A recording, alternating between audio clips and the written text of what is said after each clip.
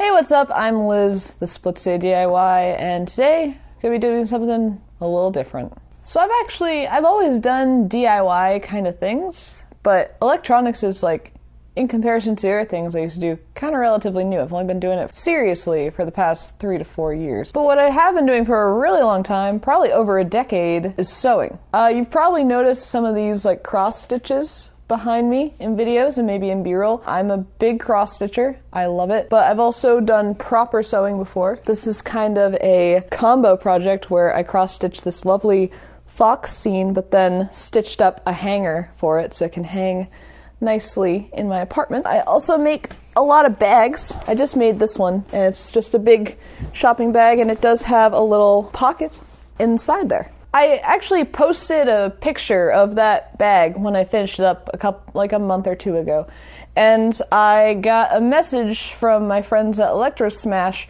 would I ever want to do sewing on my channel, because they knew someone who makes sewing kits. And I said, sure, that could be fun. And so I was introduced to SYK, or SYK, and she makes sewing kits that are pretty accessible for people, mainly bags, which is actually my favorite kind of thing to sew. I thought it would be a cool opportunity to talk about sewing on the channel, and also maybe make it into a wearables project to bring electronics into the picture. So the kit I'm gonna make from SYK is the backpack. I thought that would be fun. I've never done wearables. I just haven't. In preparation for that, I actually made a little, almost kind of test bed of wearables where I have Struggle Playground Express and the zipper, and I followed along with a tutorial by Becky Stern where basically you take conductive thread and put it around one of the zipper hooks here, and when you pull the zipper, then you can use Cap Touch to turn on lights or things like that. You can't do anything that requires a lot of current, obviously, but Cap Touch, things like that works. So I did this and it kind of worked, but I think I'm going to keep it kind of simple and maybe revisit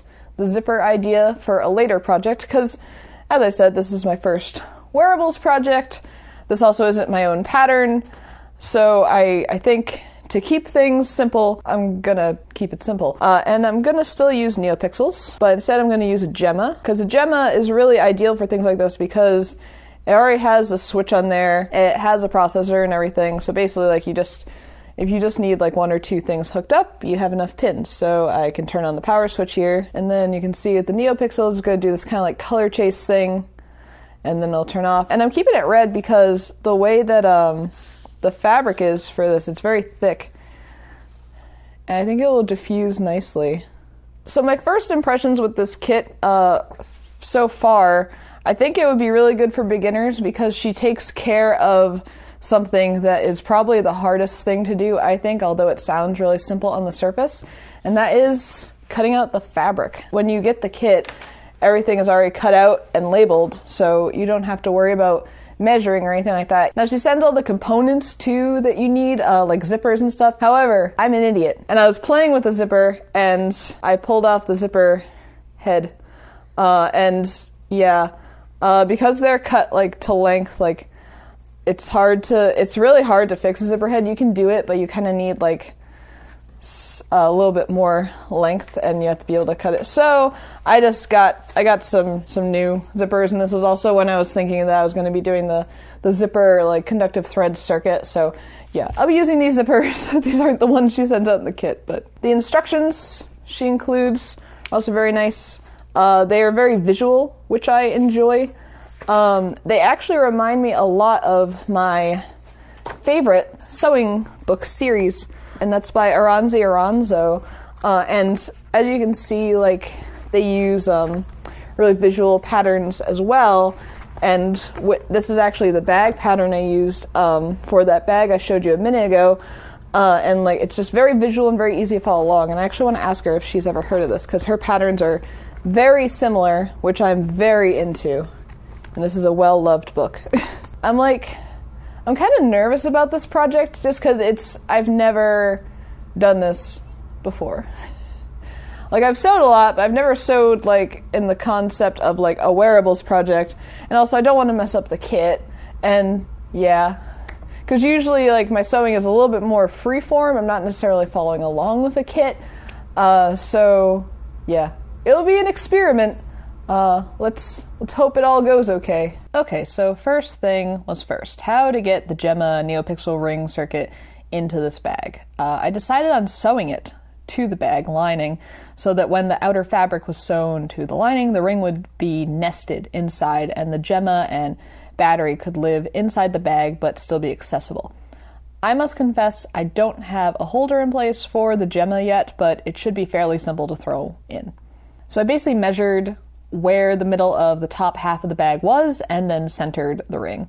I used washi tape to hold the ring and wires in place and then adjusted my zigzag stitch on my machine to be extra wide to be able to clear the wire and the Neopixel ring comfortably. So I basically stitched very slowly to secure the wire and the ring. For both, I mainly use the hand wheel rather than the foot pedal. I can sometimes be a bit too aggressive with the pedal, and this was fairly tense work. As it was, a couple of times I did hit the ring's PCB with the needle, which is not great for the machine nor the board. After stitching, I pushed the threads in between the Neopixels so that they wouldn't cause any diffusion issues. Overall, I'm pretty happy with stitching the electronics in place. I did it a bit on a whim, but it turned out much better than I think glue, Velcro, or other things would have. I did a quick test to make sure everything was still working, and it was, so it was time to fill up my bobbin with the fiery orange thread and actually start stitching the backpack. So I followed the instructions as gospel, and I have to say they were very well written, easy to understand. First up, you stitch the lining and main fabric together. This is always fun since you can just kind of zoom around the edges. The backpack has two zippers, as I mentioned. The first is for the front pocket. These giant fabric clips are really helpful and starting to get more popular. There's name brand ones, but they can get a bit spendy. So the ones I'm using are actually from a bulk pack I got off Amazon. They work the same. It's literally just a clip. Always important when you're stitching a zipper to change to your zipper foot. Otherwise, things can get pretty ugly. Most machines will come with one. It's one of the more popular pressure foots. Then here is some top stitching on the zipper to make things nice and neat. Here I'm stitching the top of the main piece of fabric where the electronics are. I did this later than the rest of the stitching since I was still not 100% convinced on how I was going to seal everything up. I ended up just leaving a little gap for the wires to come out the top, careful to go slow on the seam with the wires. Now things are starting to get interesting joining up our first fabric pieces. It was really handy that Anna labels all of the fabric pieces and those numbers are referenced throughout the instructions. So here I'm piecing the pocket to the front panel, and then the other piece is kind of a lip to cover the pocket zipper. A really nice detail. And then I'm measuring where folds should be and using those fabric clips again. And then zipper number 2, the main zipper. This was a bit tricky since I was avoiding the wires, so there is a slight gap there, but it shouldn't affect the structural integrity of the zipper. I used one of those clips to keep myself focused on the wire location. I can tend to zone out when stitching. And then some top stitching. This time washi tape marked my wires. After that tense stitching, some carefree zigzag for the top bag piece, which was then sewn to the zipper and then got the top stitch treatment. This marked the first time I could kind of move on from worrying about the electronics, so I could just relax and stitch. Here we're going to the interior of the bag with the pocket and measuring against the back panel for placement. The measurements are in millimeters, but that's fine for me, even being in the States, because I really prefer using millimeters for stitching. It's a lot easier than trying to use inches, and when you get into the math of measuring and figuring out the center, it's just so much easier.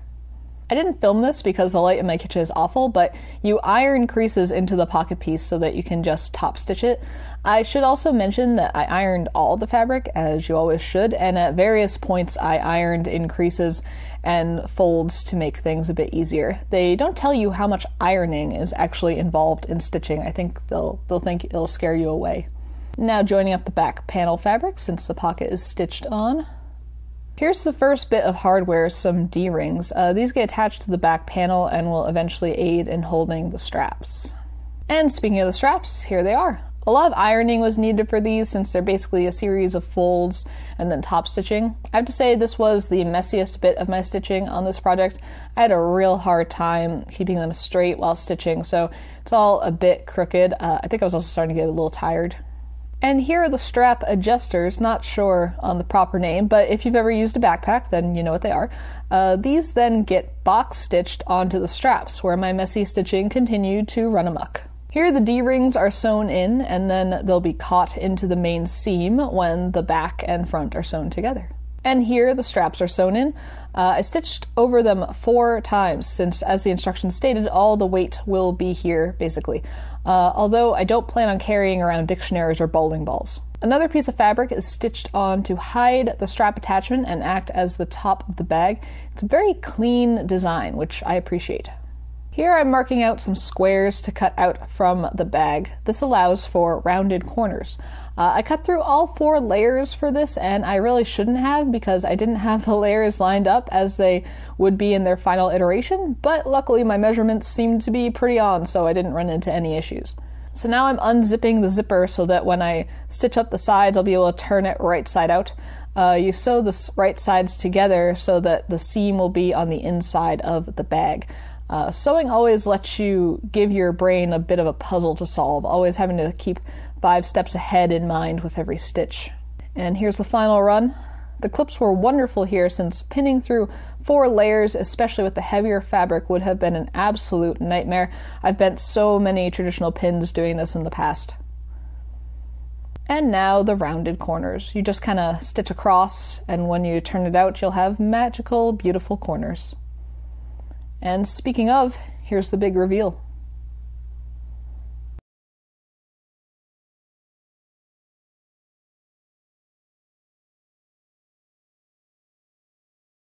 And here is the finished bag. This was a really satisfying sewing kit. I'm not sure I'd recommend the backpack for beginners though. There, as you saw throughout the build, is it a build? Assembly? Throughout the assembly, there's a lot of different things going on. She does have some like smaller kits, so I do think the fact that the fabric comes like pre-cut and everything, and she has those like graphical instructions, like it definitely is cool for beginners, but maybe not the backpack. You can work up to the backpack. How about that? You can work up to the backpack. I think I'm probably most proud of the fact that I got the Neopixel ring in there. I didn't sew over any of the wires, and it's like working. The only thing that, well, it needs to be better, the fact that the gemmas just kind of hang in freeform right now inside the actual bag, that's not 100% ideal. So if I just get like a little pocket thing, I could even just pin it to inside the bag and it'll be all set. But definitely like finessing how to get the Neopixel to stay in there and everything and keep the wires safe and everything like that, that was definitely the hardest part, was also probably the most fulfilling part as well. And this actual sewing part was so much easier after that. Once I was done with the front panel, that was just, everything else was like a breeze. I was like, oh, thank God. But that's going to do it for this video. If you liked it, toss me a thumbs up, leave any questions or comments down below. I'll have a link down to the Sew Your Kit website. You can see the other things she has up there. But thank you for watching. Consider subscribing for more content like this. And until next time, this has been Blitz City DIY. Let's go take my backpack, go on a little walk.